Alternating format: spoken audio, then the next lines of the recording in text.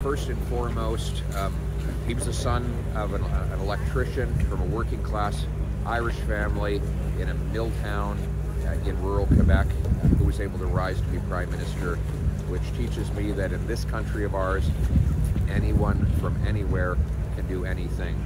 Secondly, his legacy, he inherited a country that was a lot like today's. People were in despair. They were losing their homes.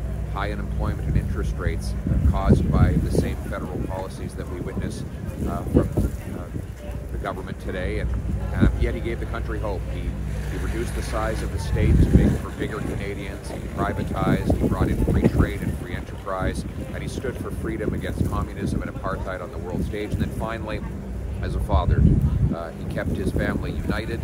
He was married to his beautiful wife for half a century. His 4 kids are fiercely loyal to him as he was to them, and he has 16 wonderful grandchildren who will go forth and carry on his magnificent legacy.